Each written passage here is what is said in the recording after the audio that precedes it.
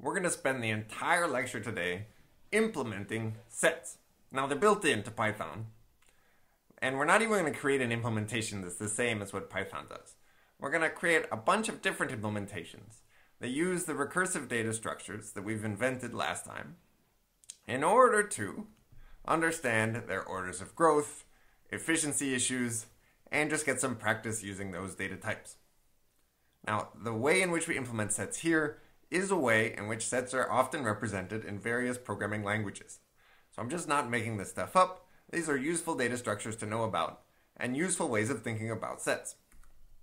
So let's think about what we need to implement. Here are the things we should be able to do with a set. Test whether some element is in the set. Return a set with all of the elements in either set 1 or set 2, but making sure that we don't have any repeats in the union. So the union of 1, 3, 4 and 2, 3, 5 would give us 1, 2, 3, 4, 5. Intersection should return a set with any elements that are in both set 1 and set 2. So 1, 3, 4 and 2, 3, 5 have only in common the number 3. So down here is the set containing one element, the number 3.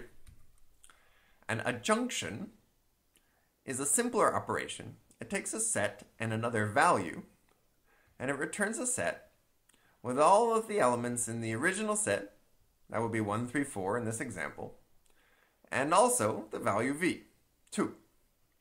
Now if the value v is a repeat, then we're just going to get back the original set. We're going to do all of this never mutating the sets that are inputs to these different operations. So we're always going to create a new set, or in the case of membership testing, we'll just return true or false.